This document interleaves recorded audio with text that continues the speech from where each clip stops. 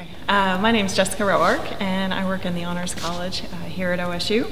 And we're celebrating Banned Books Week. One of my favorite books as a kid was Light in the Attic by Shel Silverstein.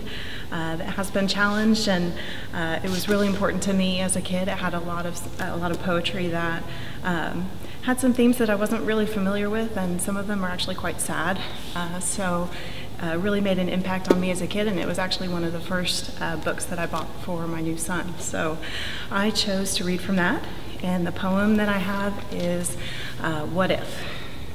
Last night while I lay thinking here, some what ifs crawled inside my ear and pranced and partied all night long and sang their same old what if song.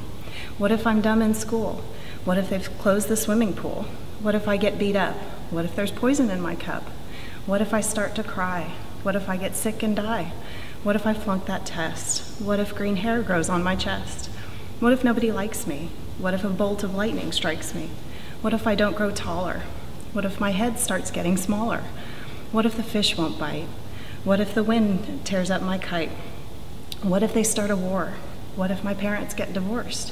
What if the bus is late? What if my teeth don't grow in straight? What if I tear my pants? What if I never learn to dance?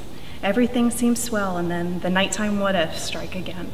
So thanks. Celebrate Banned Books Week with us and read banned books.